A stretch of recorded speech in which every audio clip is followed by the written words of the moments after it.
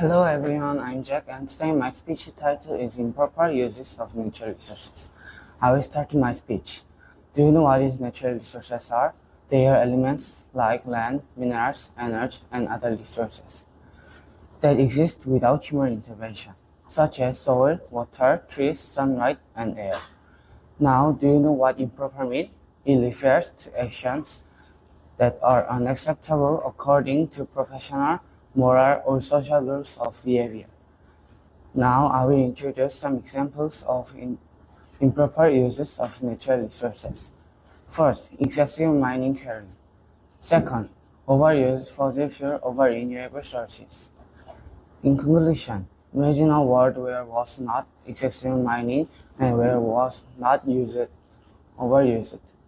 This would be a much better world.